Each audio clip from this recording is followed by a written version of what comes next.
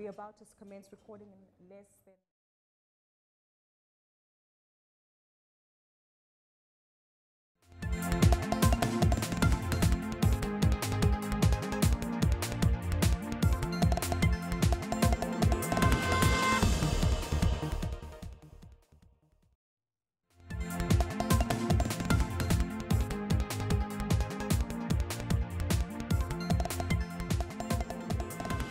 Hello and a warm welcome to the CNBC Africa special, coming to you live from the sidelines of the Tourism Indaba, which is currently in session here at the Durban International Convention Centre. Now, today's broadcast is brought to you in partnership with Durban Tourism, and part of this is to unpack strategies that have been highlighted to really position and enhance opportunities for economic growth within the tourism sector here in Durban. Several investments from private sector players. How do we perform against the macroeconomic landscape regarding South Africa's economic performance? And of course, attaining inclusive economic growth for all participants in the tourism sector are just a few of the themes that we look to unpack. Now, to put things into perspective, 2016 was a very difficult year for South Africa economically, with muted economic growth recorded for the year. However, from a tourism perspective, South Africa saw a 13% increase in international visitors. That's more than 10 million people who visited the country in the last 12 months. And to put that in context, that's almost the size of the population of KwaZulu-Natal visiting the country overall. So with that said, it's quite evident why tourism has been dubbed the new gold for South Africa's economy to really unleash and unlock economic performance. Well, to help us expand on this particular theme further, I have a wonderful panel with me, experts as well as stakeholders within different fraternities of the tourism sector, not only within the city of Durban, but South Africa as a whole. Starting with my guest closest to my right, Philip Sithole, Deputy City Manager for eThekwini Economic Development and Head of Durban Tourism, followed by Majaji Ramawela, the Chief Executive Officer for Tourism Business Council of South Africa, Marcel van Olok, the CEO of Tsogosan, and Dumile Cele, CEO of the Durban Chamber of Commerce and Industry. We're also joined by wonderful audience members who are stakeholders themselves within the tourism fraternity, and locally international participants too, who are all part of the 7,000 delegates who have gathered here for the Tourism Indaba. You too at home can participate with us in conversation by sharing your views and unpacking some of the insight that will come through the conversation today. The hashtag to use, one of many, hashtag Indaba 2017, hashtag Durban Indaba, and of course adding the account name at Durban Tourism to your tweets.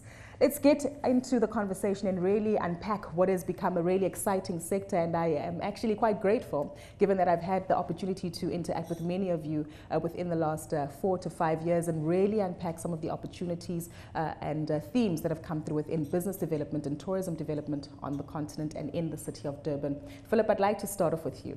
Perhaps back in 2013, when the overriding theme of taking Durban to the world was just initiated and conversations were underway with regard to sister cities and strategic partners to come on board. Give us a sense as to how far we've come in the last few years regarding the initial plan that was implemented and the gains that we've actually managed to make. Well, the city of Durban has done so many things since then. Part of it was to work with the private sector to facilitate major investments, both in the south and also in the north of Durban. Part of the work that we do in our cluster is to deal with the approvals of plans for the investors, zonings and so on. So we are excited that quite recently a plan for the expansion of the Beverly Hills has been approved. We are working on the approvals of the Oceans Umhlanga. It has taken off the ground, that investment is billions of rands. It's going to have international brands. Further north, we were dealing with the King's Estate investment, facilitating the approvals for that investment, which is worth more than 46 billion rand over a period of 10 years. There is a report that is going to council next week, which is a final report. And after that report, the investors would then be able to start the project. So that is in as far as capital investment is concerned. But remember that the city also provides bulk infrastructure for such projects. And such bulk costs the city hundreds of millions. So it's a private-public partnership. Then coming back to how do we attract visitors to the city, we can't attract them if we don't have proper infrastructure. So we have not forgotten that one of our jewels is the beachfront. So I'm happy to state that the promenade is going to be extended, the beachfront promenade is going to be extended from Oshaga Marine to the waterfront, and the city has set aside close to 200 million rand for that extension. We anticipate that the project would start around October. Provision of the bulk water supply to the point waterfront. The project is currently on tender. We are hoping that come October, November, we are starting with that project. Mm-hmm. So there are so many other things that we have done as the city, which are necessary for tourism investment. Mm. Indeed. Well, you've highlighted quite a few opportunities, and I want us to also unpack those in the future with regard to the economic potential and the spin-offs for small and medium enterprises. But you did mention the promenade, and Marcel, that clearly brings us to you, given the investment. 220 million rand, if I'm not mistaken, was invested back in 2013 to see upgrades to some of your facilities, as well as what is now being dubbed the Golden Mile. Give us a sense of initial investment, how we've managed to witness a significant amount of return on investment regarding this partnership that has also taken place with the city of Durban. So the improvement in the beachfront it's definitely paid off for us. Durban has exceptionally good infrastructure, actually. It doesn't have an infrastructure problem, it's got a demand problem. You need more people coming in. We've seen, since we started putting money into the refurbishment of the hotels and so on, there's definitely a shift of business back to Durban city versus just Mhlanga and your outlying areas. The hotels are trading at higher occupancy. We're getting better rates than we did before. Mm. So the investment into the Durban city infrastructure has worked. I think the urban decay has been reversed. And the starting point of that was the 2010 upgrade of the beachfront. If that hadn't happened, I think Durban probably would have lost its core infrastructure in downtown. So that has worked. There's a lot of work to be done, because the good part of Durban is the beachfront. If you go a little bit back, you're back into derelict buildings, the classic urban decay scenario in older South African cities. But the city is working on that, and they will get that portion back. So we're very happy with the money that we put into the beachfront.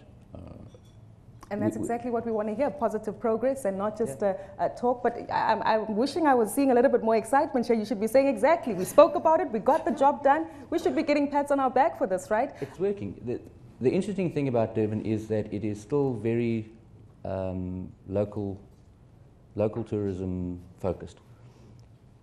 You spoke about the big increase in international tourism, 13% up over the last year. That is going into Cape Town, and it's going into your Bush Lodge type environment. It's not hitting Joburg, and it's not hitting Durban. And that's a problem. We still have to work on getting that growth to flow through to Durban. Let's unpack that. So do we start with the infrastructure to ensure that there's a sufficient development and also change in mindset? Infrastructure in Durban is good. Infrastructure in Durban is good. It's a demand thing. It's your air access. Cape Town's worked very hard at getting your international access direct into Cape Town working well. They've done well on that. Durban is working on it. They still don't have enough air access into Durban. That will change the environment. And then it's by and large PR and management of the marketing of tourism to Durban. It has so much to offer. And people forget, 15, 20 years ago, Cape Town as a hotel owner was, to put it mildly, a dog investment. You had a terrible winter period that lasted 8 months, not 2 like it does now. It was not a great return on building infrastructure in Cape Town. That turned as you've built that international market coming through. And you see it in the stats. I mean, they're running at 70% year round, including winter period. Durban's sitting at mid-60s, Joburg sitting at low 60s. That drive of marketing into Durban is your key, and it's your biggest opportunity here. You've got the infrastructure. It's bringing people in. got the infrastructure development still taking place from an aviation perspective, which we will unpack after the ad break with Hamish Erskine, Chief Executive of the Durban Trade Port, in just a moment. But you mentioned something so critical, driving that traffic into the city of Durban, and that obviously brings us to the opportunity to unpack this further. Majaji, I'd like to start with you. That 10 million, as I mentioned, that's basically the size of the population within KZN, but we need more of that to flow within the city of Durban and then through other aspects, maybe within the province as well as the country. How do we do that given the macroeconomic backdrop that we see South Africa in? You've been asked this question throughout the Tourism Indaba, and I'll pose it to you again. Credit downgrade, weaker rand-dollar exchange rate, muted confidence, and maybe not a positive environment where it's easy to market and sell South Africa in the city of Durban right now. How do we get that right? How do we change that narrative and find opportunity even within these distressed times? I think I want to start by agreeing with what Marcel is saying, that Durban has got it all, where the hard work has to go in, it's into marketing. And I think the marketing it has to be seen within the context that says you need to talk up Durban. And it starts with the locals, talking up Durban, but also the stakeholders that are involved in the industry, the tour operators, the hoteliers and everybody. That's where the real work is going to be. Because one of the biggest problems for South Africa, as a country in particular, I mean, we're not really just talking about Durban per se, is that we don't talk up our country. And so we need our own people to be ambassadors of our country, ambassadors of the city, that this is the city to visit. And Durban is already up there in terms of domestic tourism, as Marcel has said. But we have regional tourism that we need to tap into. We have then the international market to tap in, and all of that. You can do all the marketing you want, but if your people are not talking up your destination, that's where lies the problem. But part of talking up your destination, it's also about getting your people involved, and it comes back to your issue around inclusive growth. Because we need to get the message of tourism to our people. It's not about talking about it. People need to do tourism. This is why the campaign around I do tourism is very important. Politicians need to say, I do tourism, I walk tourism. Because in that, we begin to get that message filtering into our communities, into our people, our youth. Because to just talk about tourism being the new gold without people seeing the visible benefits of that, it becomes a challenge. And so this is some of the multiple challenges that we need to address as a destination going forward. Initiatives are taking place, and I can confidently say that from a Durban Chamber perspective, hashtag Durban Must Rise is just one of those initiatives to change the mindset, as you say, and cultivating that culture of astuteness as well as pride within the city of Durban from within. So far, have we seen progress within the shift in the mindset and increased awareness, not only from large corporations that you represent, but also SMMEs? Gugu, I think as the Durban Chamber, we really have seen a lot of progress taking place in Durban. So what we are able to facilitate is a joint stakeholder environment where all the stakeholders involved in tourism, our city very much involved, our province, private sector, but big and small business. And I think as organized business, what we are able to really do, and we are beginning to facilitate and see that picking up momentum, is creating a platform for the ecosystem of tourism to work.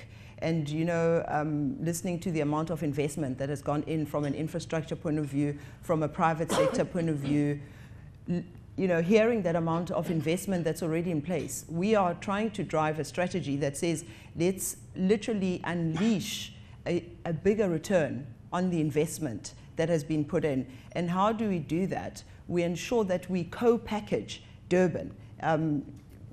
Marcia speaks about talking up Durban, and I think what's so important is how we repackage our tourism offering, how we find the differentiators that will bring people to Durban. And I think what we are beginning to see is being able to integrate the traditional offerings, as we've heard, with township tourism, with all the various other tourisms that have been more in the outlying areas, and begin to package Durban. And I think it's the same model that needs to work for South Africa and Africa for that matter. And I think the other point that I'd like to make is that, the fact that we've managed to keep Tourism Indaba in Durban for the next few years, I'm hoping that South Africa will make a decision to just make it a Durban event, so that the world knows this is where it happens, because it's in us making sure that we absolutely peg down such offerings as a country, as a region, as Africa, that will begin to attract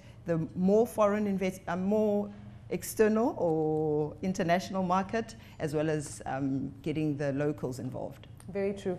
Key critical themes that you've clearly highlighted there, and I want us to touch on the packaging element. And Philip, that brings me back to you with regard to some of the themes that you highlighted regarding driving investment locally and internationally to ensure that there is this culture of incorporation. But I want to add another element to it, which has also been brought up by the panelists. How do we ensure that we bring smaller players along with us? It's one thing for Marcel, with all due respect, to make a profit as investors.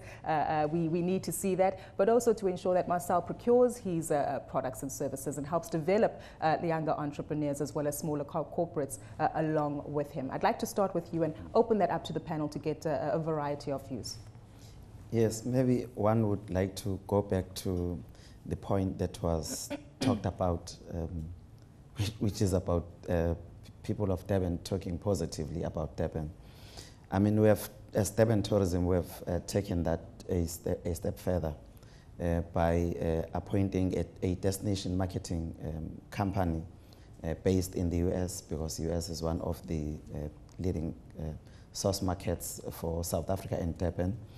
But we are going to be appointing 2 more destination marketing companies for Europe as well as Australia. But we need to work together with Tourism KwaZulu-Natal because they've got other initiatives of attracting foreign visitors to come to Durban, KwaZulu-Natal. But I think the other thing that we need to do is to combine investments. When you talk investments and tourism, so we need to project Durban, KwaZulu-Natal as a destination for both. I think at the moment it's not integrated.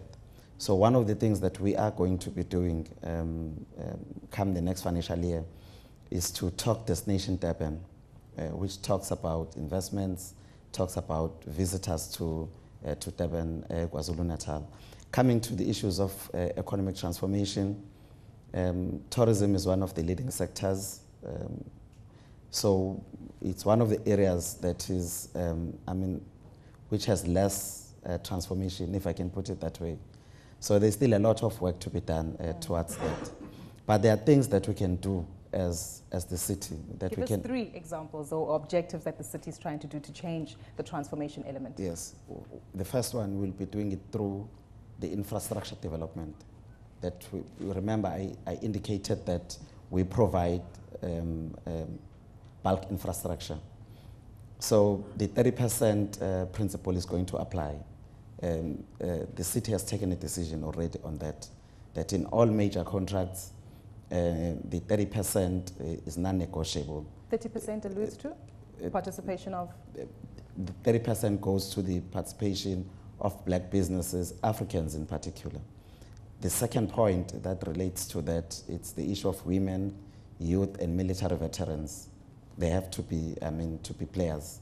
So a decision has been taken. There's another report that is going to council in the next meeting, in the next sitting of council, which will be talking about specific sectors and specific projects where this thing must apply. So we are serious about it. Then the second area is on expanding the cake. In the main, for now, we are talking about Umhlanga, the beachfront, south of Durban. We want to see tourism going to disadvantaged communities. That is part of our strategy. Thirdly, it's around the pillars that we use to market. The professional services. So that's another area. So those are the 3 areas which we are targeting in the next financial year. But in doing that, we'll be mindful of making sure that we don't upset our interventions must not upset the growth trajectory that is there. But we are going to be radical in doing it. That's why we are bringing another report to council so that we become very specific. Last point is on the private sector investment. Guys like Marcel, we cannot dictate to them, but when we do approvals, we want them to tell us, I'm talking about the entire private sector, private investment, you have to tell us how are you going to address the issues around economic empowerment. Indeed. Marcel, let's hear from you. Clearly these conversations take place and hopefully you can bring them forward. How have you as Sokosan participated in some of these initiatives? And Machachi and Dumile, please feel free to come in.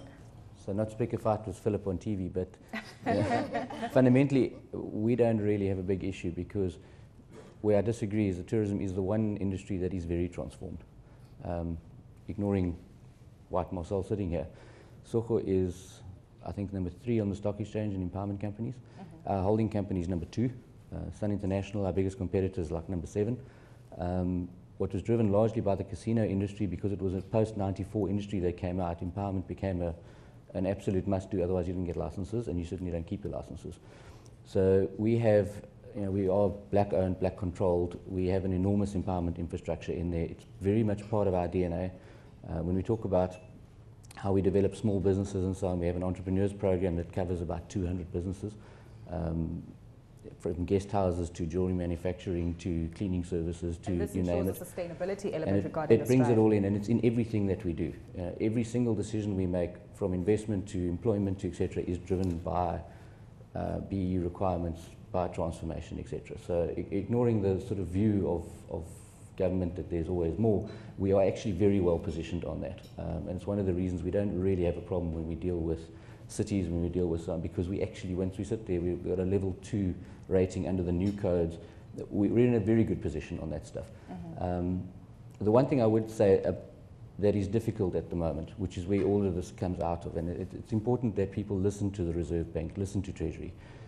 Back in 2006, 7, 8, when we were growing at 5%, there was no talk of radical economic transformation. There wasn't a talk of inclusive growth. There wasn't a talk of anything, because everybody was making money. The world was doing well. If you get back to that type of growth, you will include people. The demand for services, suppliers, etc., goes through the roof. When you're sitting at 0% GDP, you have a big problem. You are not going to get, you can try and manipulate things, but you're not growing the economy, you're not bringing people into it. If you get back to economic growth, these problems actually sort themselves out. There's no amount of social engineering that will ever fix a lack of economic growth in the economy. Bring that back, your volumes go up, your trade goes up, your visitors go up, everything works. Management looks like heroes, we all make bonuses, but actually it's the GDP that makes it work. So we have to get back to economic growth, and most of the problems we talk about on a day-to-day basis will fade into the background. Machachi? I just wanted to say that one of the things we need to embrace as South Africa, and I think, like you said, it's been the conversation during Indaba, we have to grow the cake. You talk about packaging. And part of that is to, I wanted to, 3 things that I think the city need to be able to do, and Philip and I have these conversations. One of those is that the embracing of the private sector here, the existing private sector that is here. Durban and the KwaZulu-Natal need to be able to start attracting some of the major packages, people who actually are in the channel. Because if you've got them living here, you've got them appreciating what Durban has and appreciating the development that are going on here, they start including Durban into the packages, and they speak to their international partners to include Durban in the packaging. So it goes back to what I was saying, that you can do the marketing in terms of we are on CNBC, we are in this and this and that, but people are very suspicious of companies saying we're fantastic, but people want their locals here, and so part of that business is for the city to attract some of the channel operators to be based in Durban and in KwaZulu-Natal to be able to start packaging what they interact with on a daily basis. That's the first thing. I think the second thing is we need to, as South Africa and as the city of Durban, we need to begin to understand that we need to create new opportunities. We need to innovate, entrepreneurs as well, because in there comes newness. Because one of the things we don't do too well in South Africa is the innovation of our tourism offering. We sell the same things, the same packages over and over and over again. But the international community are telling us that, the buyers are telling us, they come here and say, what's new? So we need to be able to say, this is what's new. Because sometimes I look at KZN, I used to live here, and I look at it and think, wow, this is actually a world in one as a province. So how are we innovating what we are selling about KZN? That's the second thing. The next thing is about, you talked earlier on about airline and connectivity. Again, no airline want to fly to a destination when, for instance, they can't fill the front seat at the front of the airplane. But most importantly, that destination doesn't go into partnership with them to make sure that they become top of mind. as a destination, and therefore that flying to that destination become viable for them. So we can attract all the airlines to come in here, but if we are not innovating, we're not showing them the differentiator, but Durban versus what is it Durban that offers that Cape Town doesn't offer? What does Durban offer that Joburg doesn't offer? And I mentioned earlier on, domestic, there's a whole region of Africa of tourists that we need to talk to.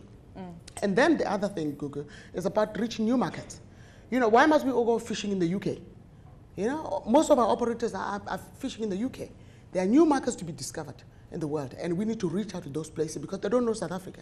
And those are where the opportunity comes in.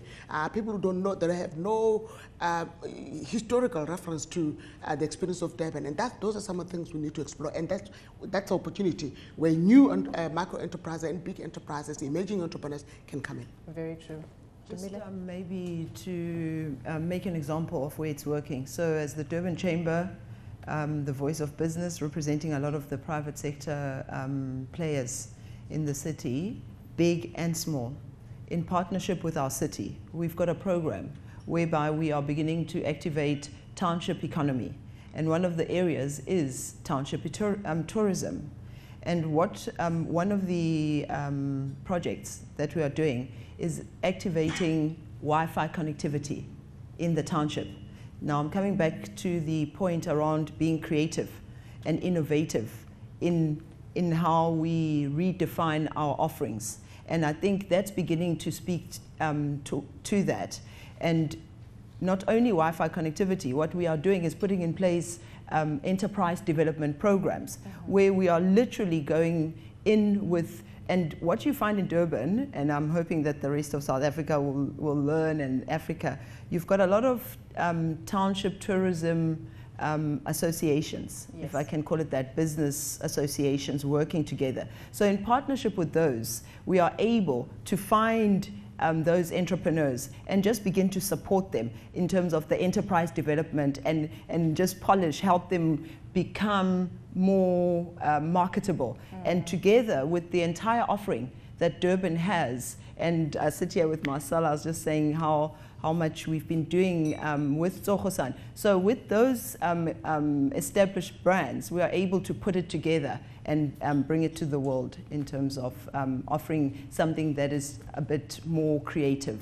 That's true, and very different and creative, and also differentiating that environment. We are under pressure to go to an ad break, but I'm going to ask for a brief extension of 2 minutes because I want to rattle the cage slightly. And again, coming to you, Marcel. Dumile did mention the cultivation of township economies and ensuring that we open up the market and giving a creative offering. There's a creative offering that was established in Silicon Valley.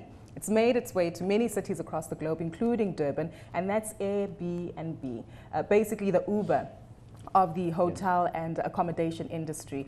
Has that had any impact on business development? Is it viewed as a threat or as an opportunity, given that I understand, according to the most recent numbers, there was a 300% increase in Airbnb bookings in the city of Durban alone in 2016?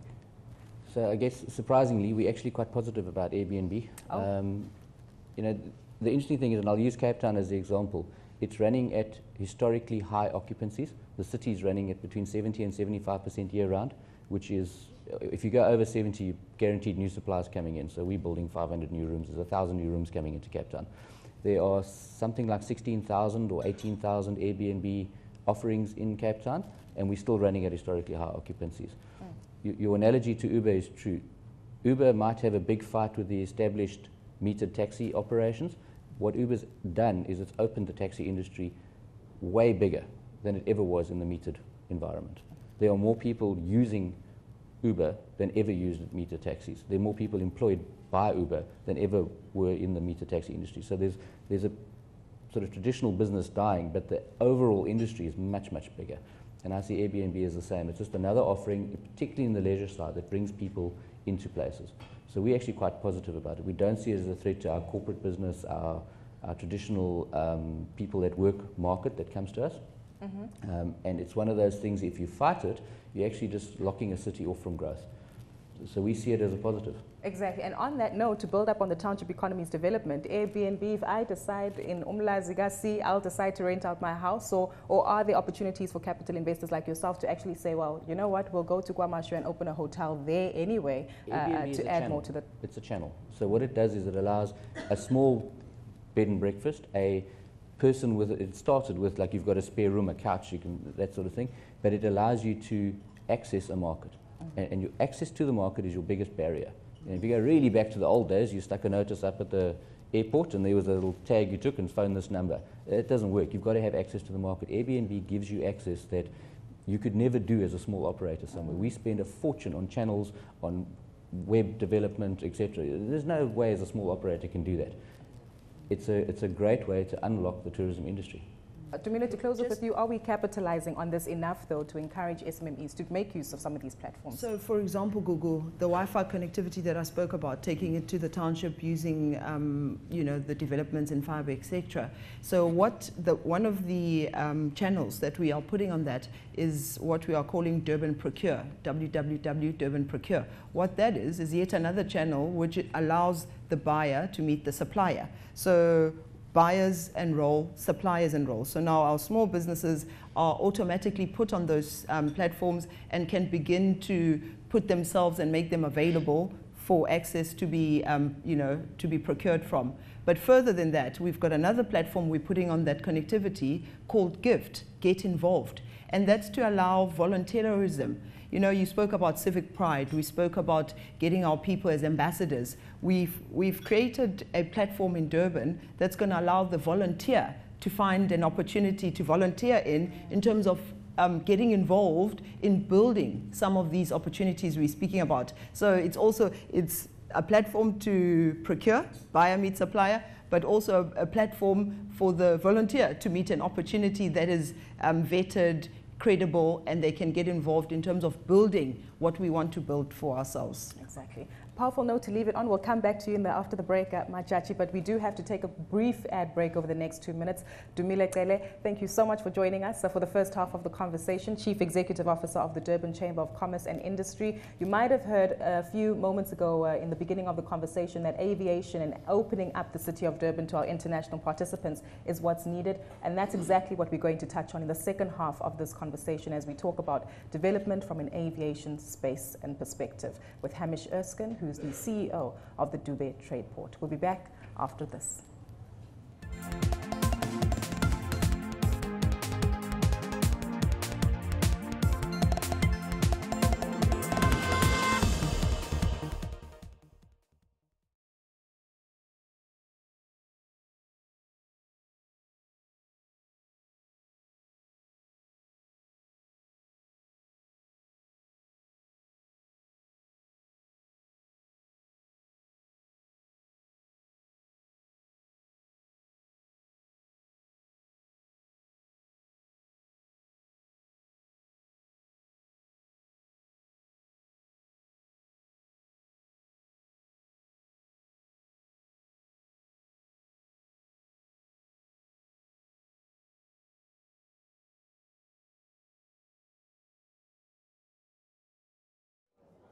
Ladies and gentlemen, about 30 seconds before we go back on air, if we could please get back to our seats, please.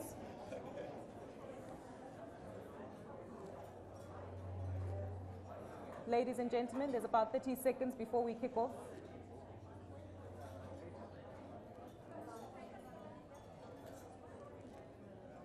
Ladies and gentlemen, 15 seconds before we're on air.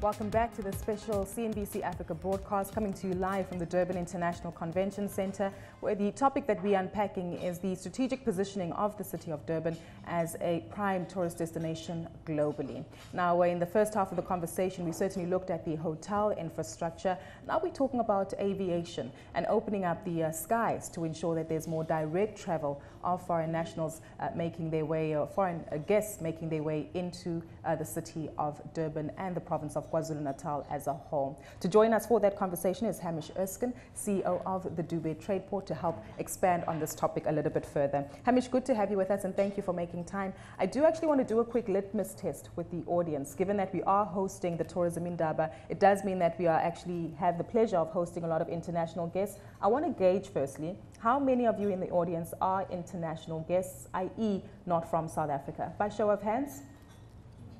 Don't be shy. To the two guests who are here in the room, did you fly directly into Durban? Both of you did. Okay, well, that's a good development. Progress taking place, and clearly on the back of some negotiations and conversations that take place. Hamish is quite impressed by that, and you should be, given that this is naturally the aim and objective of Durban Trade Port, not only from an airport perspective, but easy access and movement of goods, people, and services directly into the city of Durban. Give us perspective as to how the numbers have grown and some of the agreements that have come out from the World Routes Convention, which was also held here in Durban just last year. No, thanks. Good morning, Guguletti, and thank you. Yeah, look, it's quite a complex thing, and I think Majaji touched on something, and Marcel touched on something. So perhaps just to maybe take it back as to why Durban Trade Port is involved and how we see air services. Air services and the connectivity into an airport and into a city have a very strong stimulatory effect on the economy, because it's not just tourism, it's cargo, it's visiting business travelers, commercial travelers, visiting friends and relatives.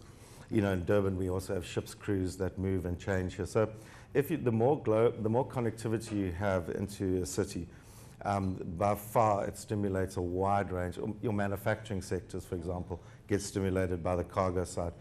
So as Durban Trade Port, our role as an economic development orientated company is to ensure that those air services come in on a sustainable basis.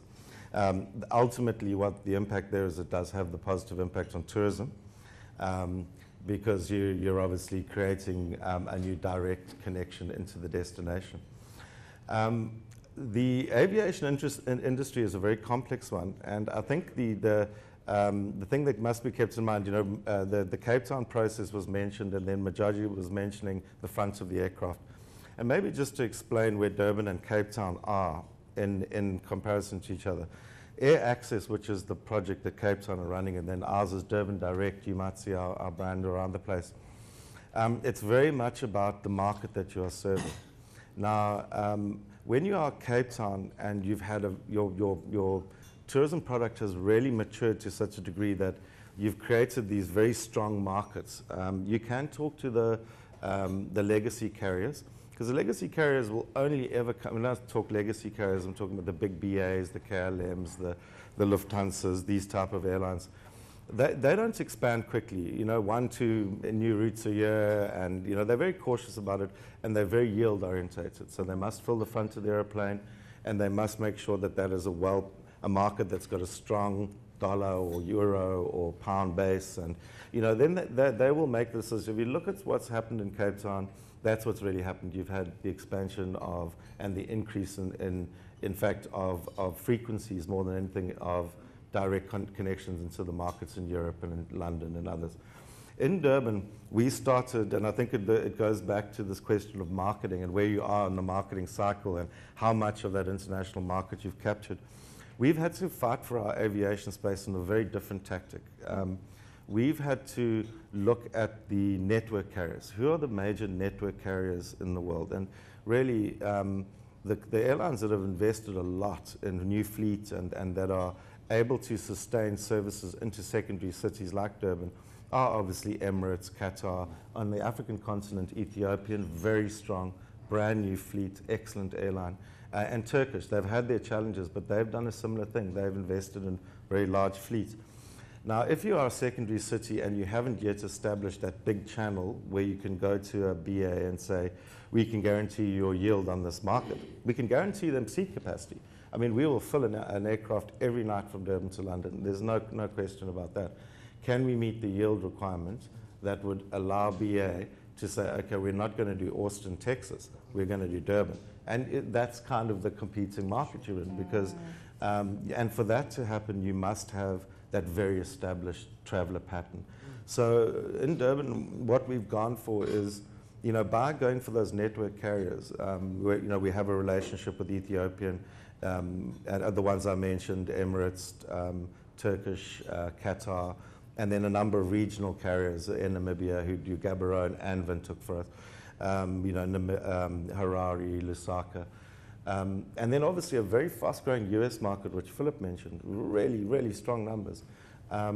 We've then said, well, by going with those 4 or 5 network carriers, we can actually access on a one-stop basis 700 destinations globally. Now that's significant.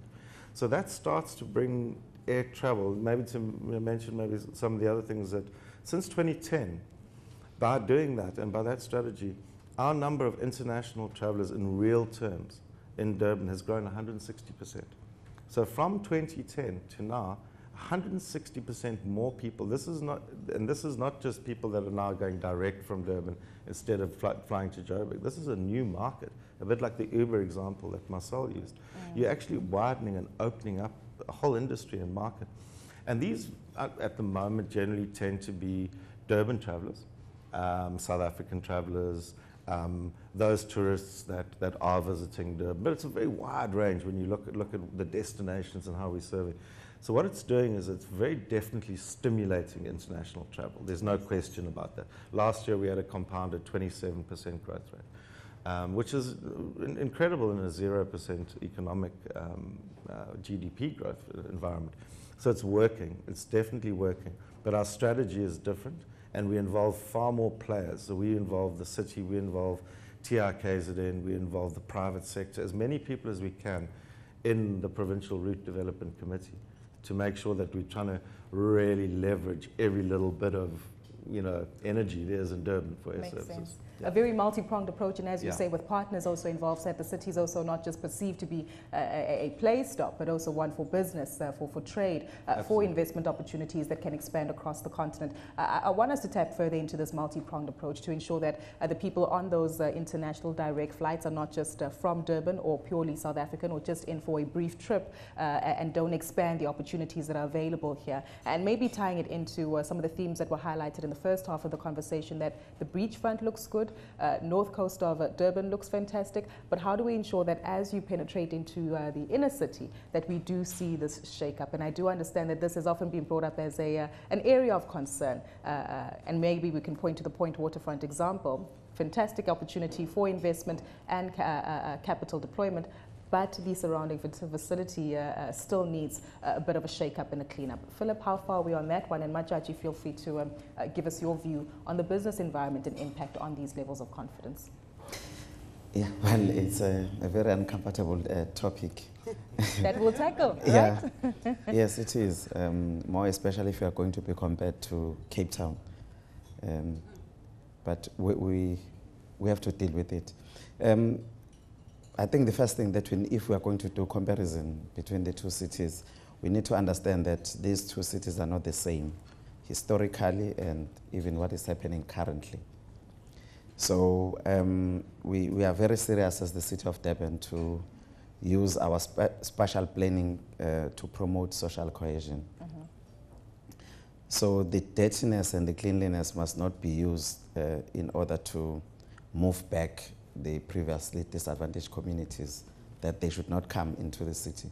I'm raising this point because at times this is used so as to kick out certain racial groups. I don't want to talk about the other city, but if you look at that city and compare it to what is happening in Durban, that contrast will tell you what's going on. The second point. There's some memories from the audience, so let's tackle that even further. How are we going to approach it then? Right? In a strategy and in a manner that is best suited to the city of Durban. I want to come to it. Yeah. So, but I thought it's important, because at times the cleanliness, it comes with the exclusion of certain people economically. Now, coming to how the city is going to deal with these issues, we've got an urban renewal program that was approved by council in December last year. The urban renewal program, it has to be funded. I think next week, council is approving funding. We are adopting the budget for the financial year 2017-2018. Part of it will be having resources allocated towards the urban renewal program for the city, where I think Marcel spoke about derelict buildings, on how we're going to deal with that. We need resources. Secondly, on how we are going to manage the informal economy within the city. We've got a program because in certain areas we intend to remove, relocate, I think, let me use that word, relocate certain traders to certain precincts. And we need to have a proper management system of managing those informal traders. Thirdly, is the private sector itself, big players, because they also contribute to what is happening in the inner city. We've got buildings that you don't know who the owners are. I mean, they're no longer in the city. Sure. We have to go to courts to deal with those situations. It's not easy. Whereas if you compare this situation to Cape Town, the owners are still there. They did not, majority of them are still there. They did not leave the city. Last point is on the program within, the program that is managed by the municipality in cleaning the city. The mayor is serious about this matter. In June, mid-June, we are starting a program that is going to involve private sector and the political leadership in engaging with the small players, in this instance, it's informal traders, to make sure that as we provide infrastructure, as we maintain the infrastructure, but they must also play their role in making sure that the city is clean.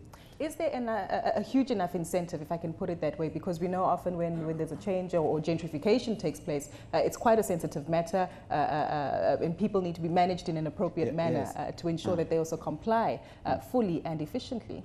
Yes, but I think, Koko, the other point that we need to consider in these things, I agree with my colleagues that the city must be clean. It will be clean. We will do that. But I would like to urge them to be with us when we are faced with, because that will come with certain challenges. And first people that are going to feel those challenges will be politicians. You must look at what happened in Joburg during the previous administration when they were cleaning up the city. Court challenges, marches to the city hall, shouting to the mayor, and so on and so forth. It's not an easy thing, but it has to be done. So now we would like to hear the private sector raising its voice. We're talking about raising the voice to market the city. When we are faced with such challenges, they must raise their voice to say the city is doing the right thing. They must be with us when we go to court. As long as there's a cohesive vision, right? Yes. Because they need to support something that they're also buying into. Well, the plan that I'm talking about, the urban renewal plan, it was workshopped, agreed to with all the role players. I'm not being defensive here, but I'm saying as we start in June, we request all players to be with us because that journey is going to be tough. But I think Philip is my good friend, and we talk about this thing all the time. I think let's not compare Durban with Cape Town. Let's compare Durban with Miami. Yes, you were there last year, my friend.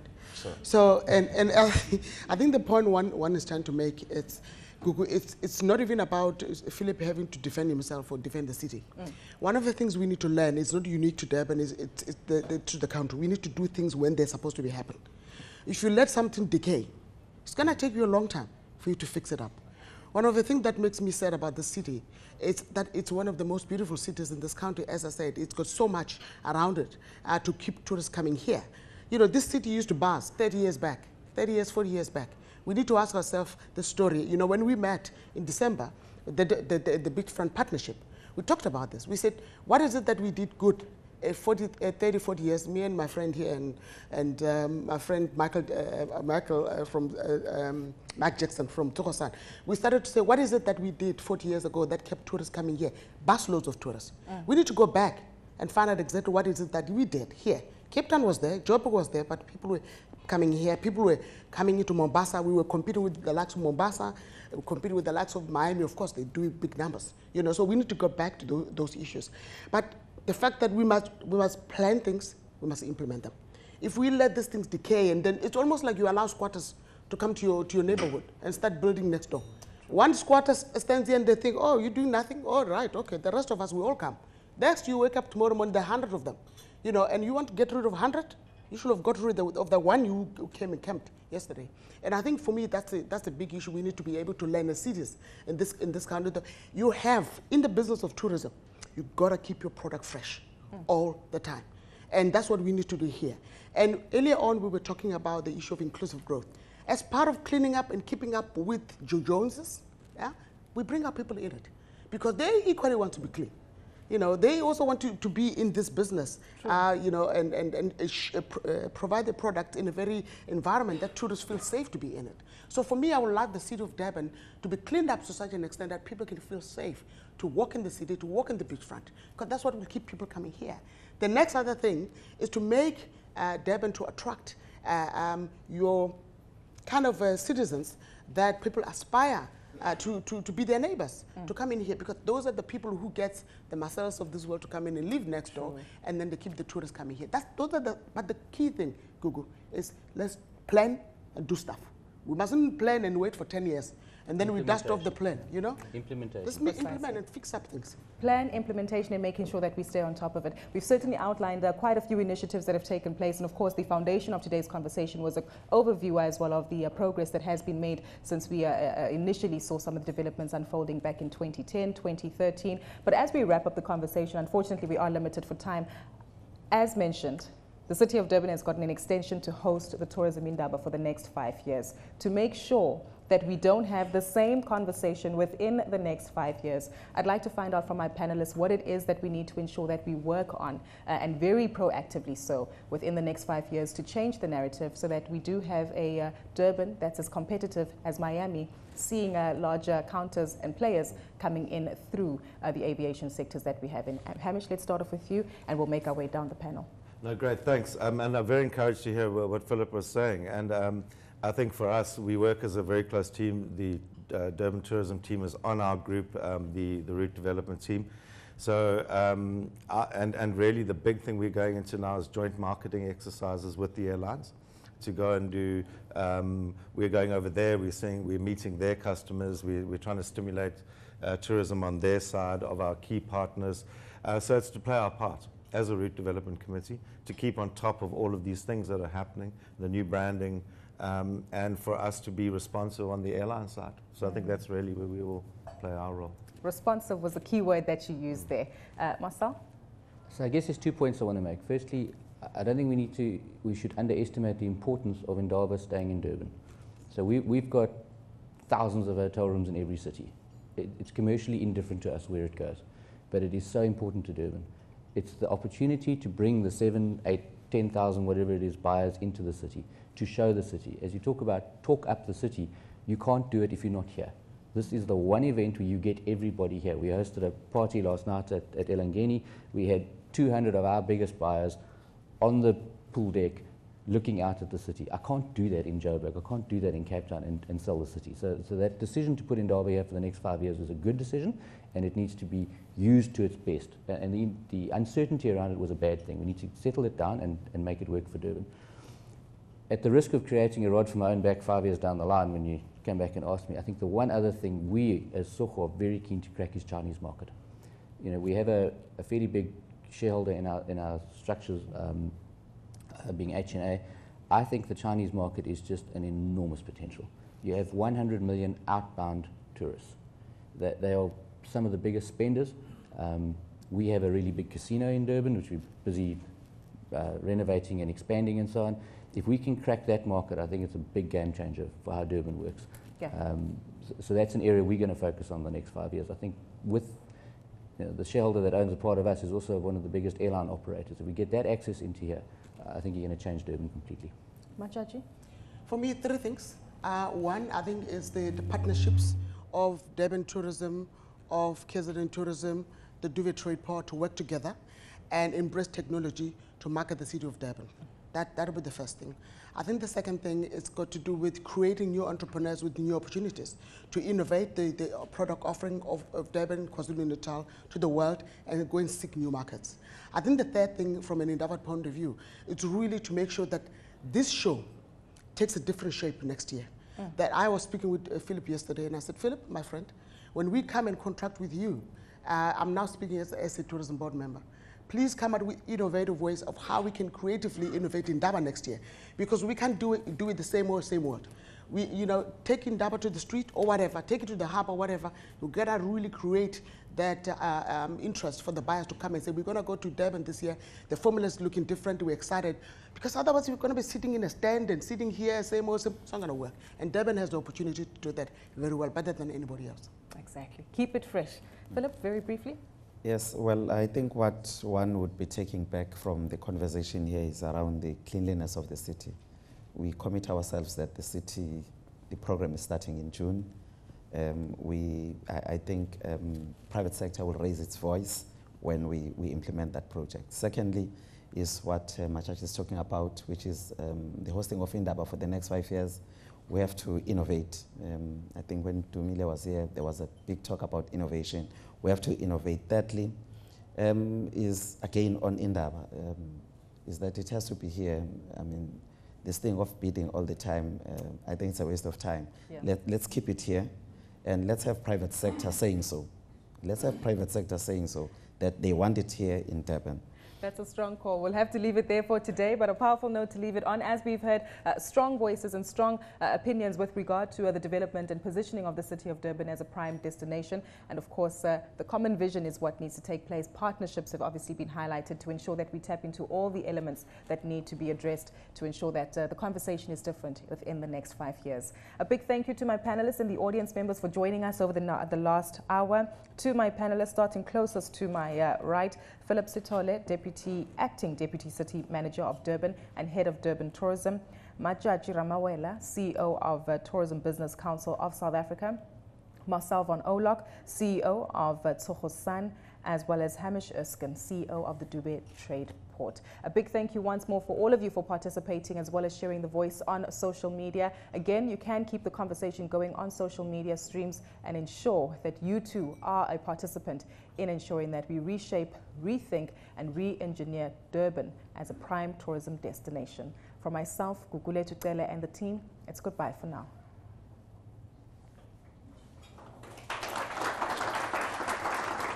Thank you so much. Thank you so much, everybody. We'll